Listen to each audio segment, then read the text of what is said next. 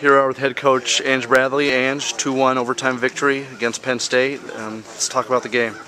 It was a great game. NCAA Tournament time, that type of game. It was very physical, really fast-paced, and you know, Penn State's goalkeeper stepped up, and I believe she had 18 saves. She played just an outstanding game today, and I'm so proud of our kids to have overcome the adversity that we faced early and compete and find a way to win. It was a great game. You talked about goalkeeper. Can you just talk about Leanne's performance as well? I mean, a big save at the end of regulation. Sure. And then a couple penalty corners in overtime she was there for. Leanne played outstanding today. She came up, had that save in overtime. The one at the end of the game was kind of a blur to me, but the couple in overtime, really clear. I remember those very distinctly. Just great glove save. She did an awesome job. And then lastly, Lindsay with the game-winning goal off a rebound. Just again, talk about what she brings.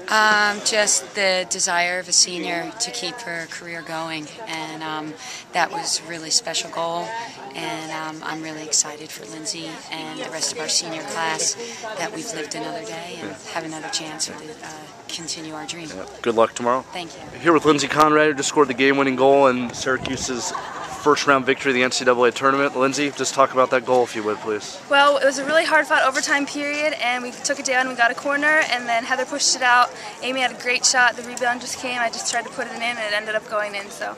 And what are you going to do now to get ready for tomorrow? You either have Ohio State or Albany tomorrow, and what's the process between now and 2 o'clock tomorrow afternoon? We're just going to go in, we're going to regenerate, stretch out, go over our game plan, and just relax and get some food in us. Okay, congratulations. Thank you.